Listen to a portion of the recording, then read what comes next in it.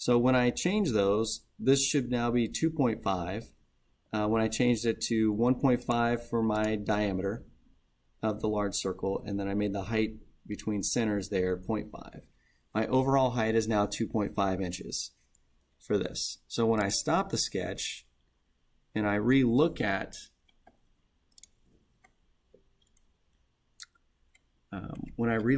my side view, we can clearly now see that that is no longer an issue. And you can actually test this by rotating your axle. So this is kind of the fun part. We need to create a grounded point. So see how this moves around? We don't want that. So we're going to ground one of these sides in space. So to do that, I'm going to just right click on a side and hit ground. And I'm going to hit continue so it captures its original position.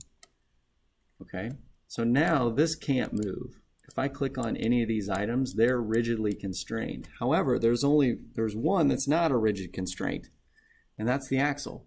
So if you grab the axle, you can actually start rotating it and see it move.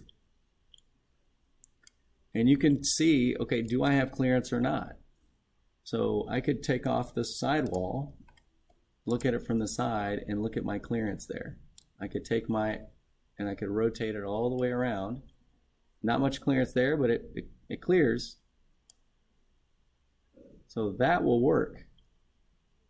Okay, now if you think you need more clearance here at the top, then make it smaller.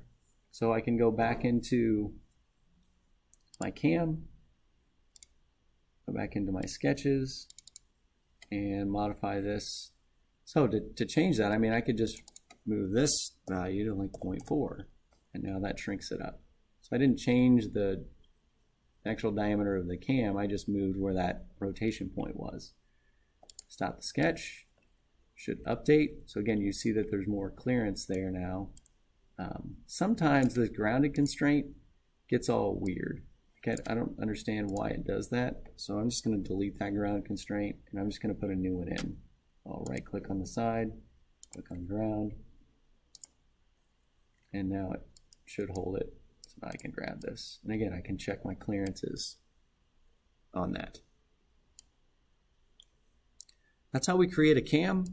That's how we get it to be in there, and that's how we check to make sure that it's actually working the way we want.